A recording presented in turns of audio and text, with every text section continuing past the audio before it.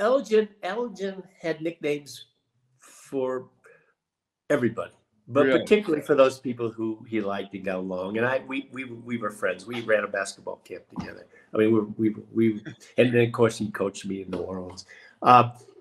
He, in many ways, helped revolutionize the game. I mean, he had remarkable skills.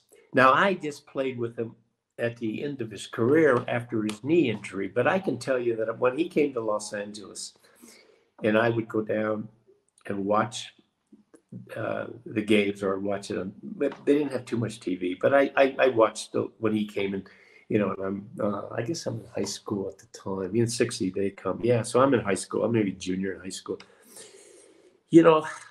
He'd take the ball off the defensive rebound, and he'd go to the length of the field on the dribble and beat everybody down the court. He was so quick and so strong.